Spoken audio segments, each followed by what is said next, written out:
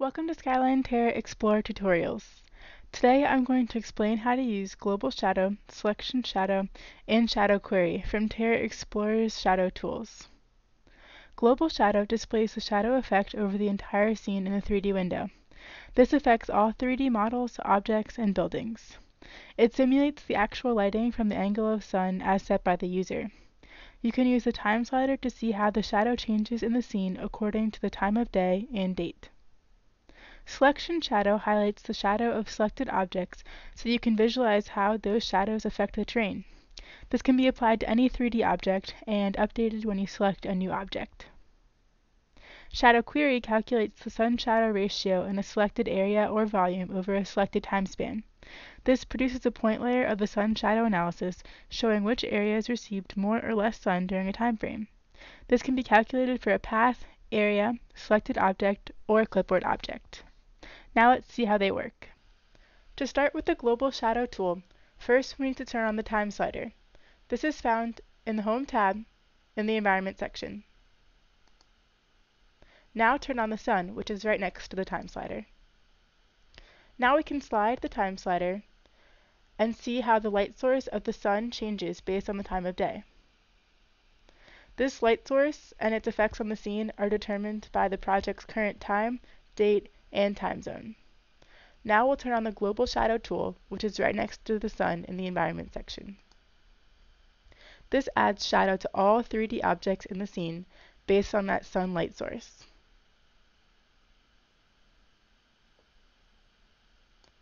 To change the settings of the Global Shadow tool, click on the calendar icon next to the time slider to open the date and time settings. Here you can change the time zone to any time zone you like.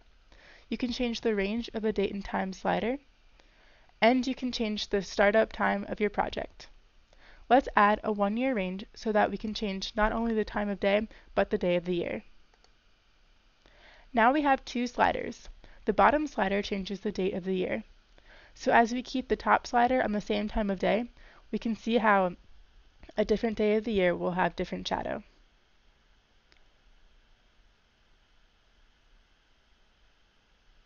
And that's how the Global Shadow tool works. Now we want to check how a specific building influences the Global Shadow result. To do this, first we'll need to select the building by going to the Home tab and the Select tool. Then click on the building. Once you have selected a building, go to the Analysis tab in the Shadow section and click the drop-down menu of Selection Shadow. Next, click Show Selection Shadow. The shadow for just this building appears in blue.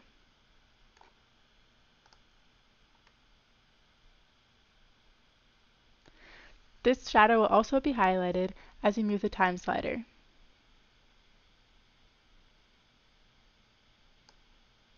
We can also change the color and intensity of the shadow by going to TerraExplorer Options. Do this by going to the upper left-hand TerraExplorer icon, clicking TerraExplorer Options, and going to the Graphics tab.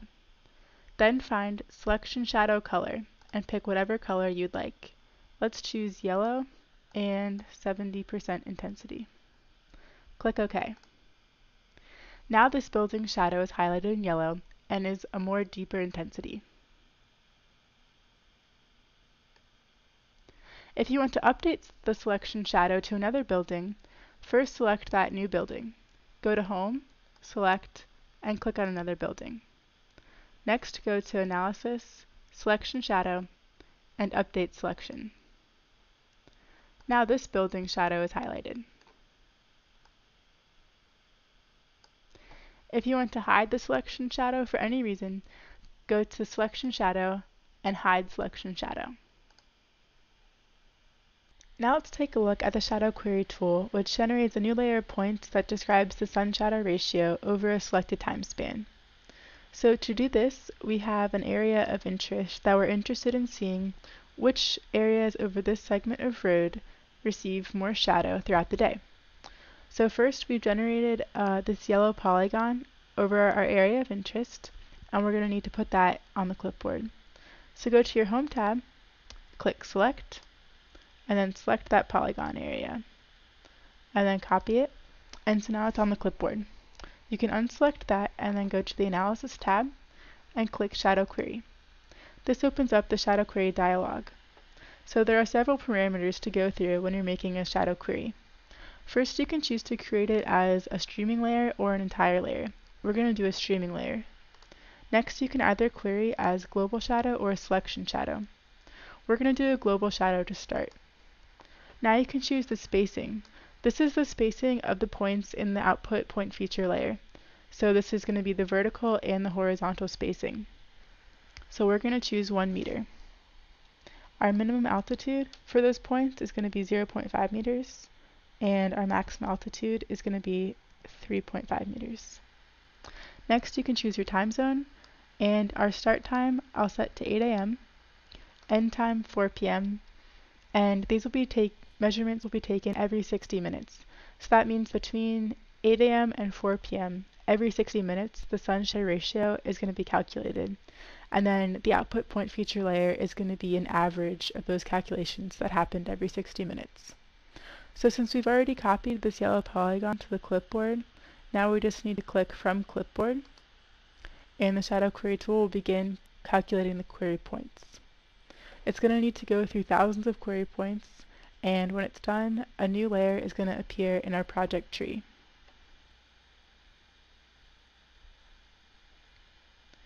So let's take a closer look at the shadow query layer. So as you can see, we've got this matrix of points, and as I hover over the points, it tells me the exact number that was calculated for that query point as an average of the measurements that were taken every 60 minutes between 8 a.m. and 4 p.m. So the color scheme is that the green points received little to no shadow, the yellow points received some shadow, orange received a little more shadow, and red received a significant amount of shadow. So let's back up and see what happens if you change the query to a selection shadow query.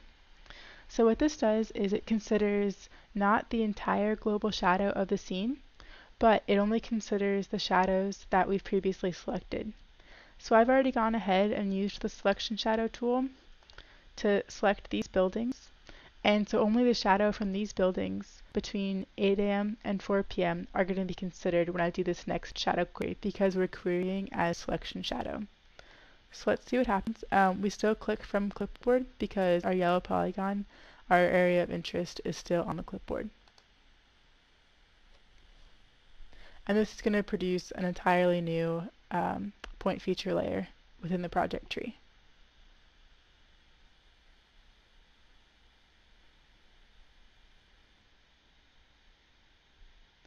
So now I'll unselect the shadow query from the global shadow. So as you can see, this shadow query selection shadow layer looks a little bit different than our global shadow layer. And this is because not the entire scene's shadow is considered, but only these buildings whose shadow I had already selected. And that's how TerraExplorer's global shadow, shadow query, and selection shadow tools work. If you still have further questions, please go to the TerraExplorer user manual found on the question mark in the upper right-hand corner of your screen. Once there, you can search for any of TerraExplorer's tools, including all 3 shadow tools. Thank you very much for watching this tutorial, and we also encourage you to check out skylineglobe.com to learn more.